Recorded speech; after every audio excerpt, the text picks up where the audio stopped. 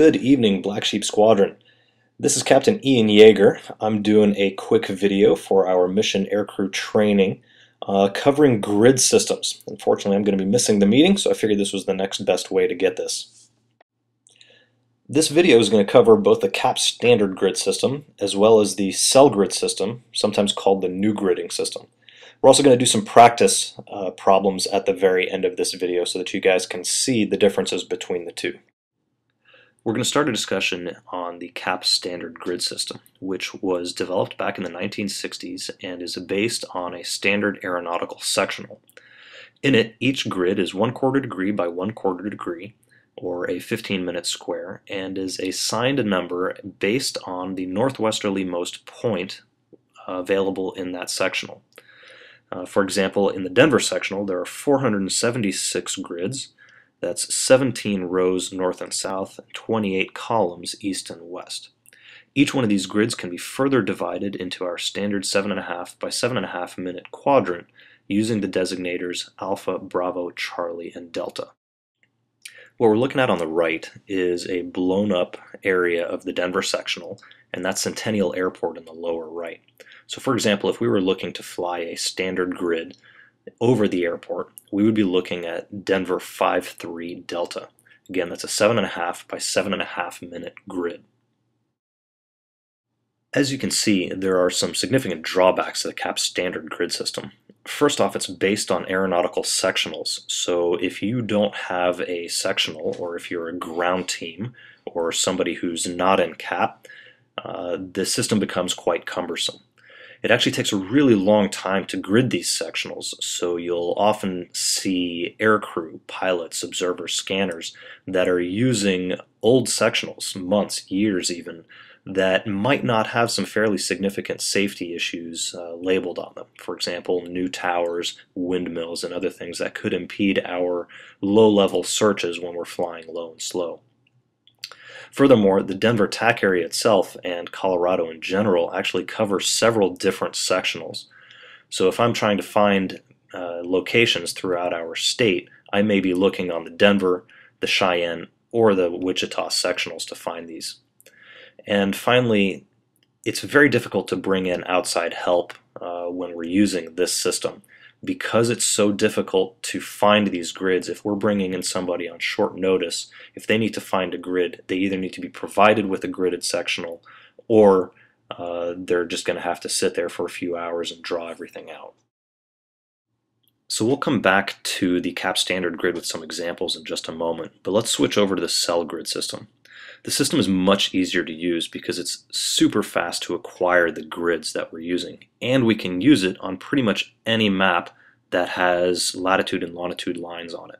So for example, we can use this on sectionals, terminal area charts, WACs, we can use it on DeLormes, we can use it on USGS quadrangles, pretty much any map that has lat long on it.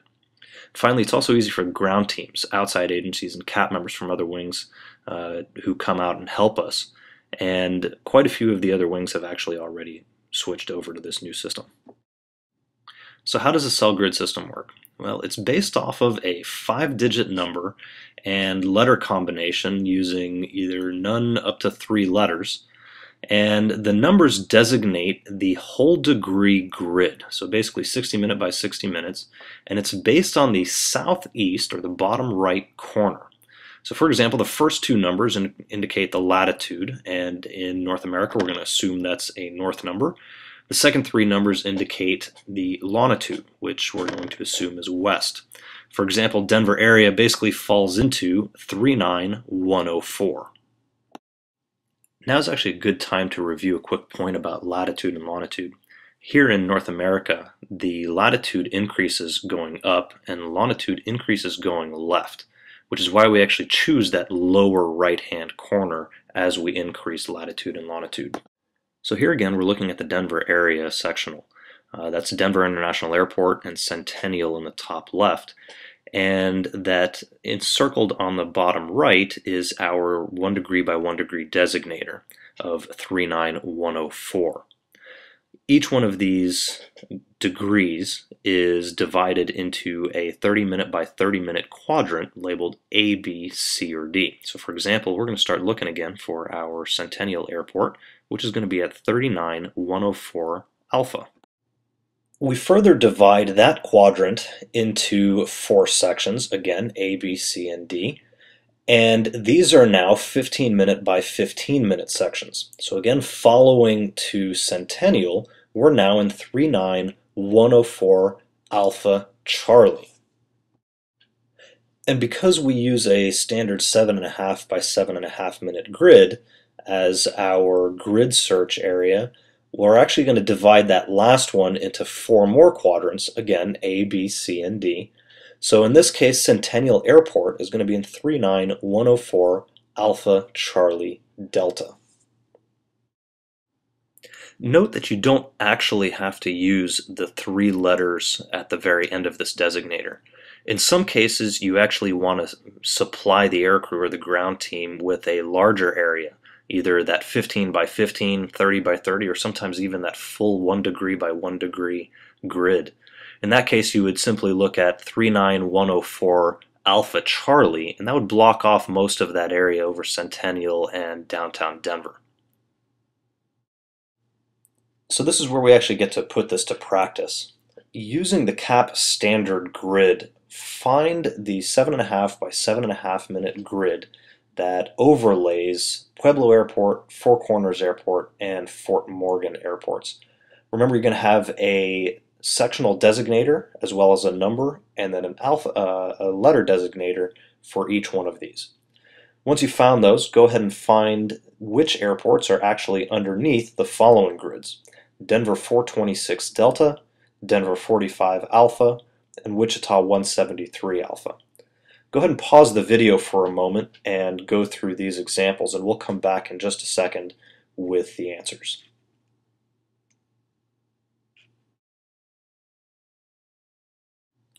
Now that you've had a couple of moments to look for these, the designators you should have come up with for Pueblo would have been the Denver 195 Charlie, Four Corners Airport, again on the Denver sectional, even though it's down in New Mexico, it would have been Denver 348 Charlie. Fort Morgan, even though it's right there in Denver and well in our Colorado, is actually on the Cheyenne in Cheyenne 533 Delta. Furthermore, the 3 airports that you should have found are Chinle, Echo 91, Eagle County, and Eads, 97 Victor. And now let's do a little bit of practice using the cell grid system. Again, we're going to look for the 7.5 by 7.5 minute grid overlying these 3 airports, Pueblo, Grand Junction, and Fort Morgan.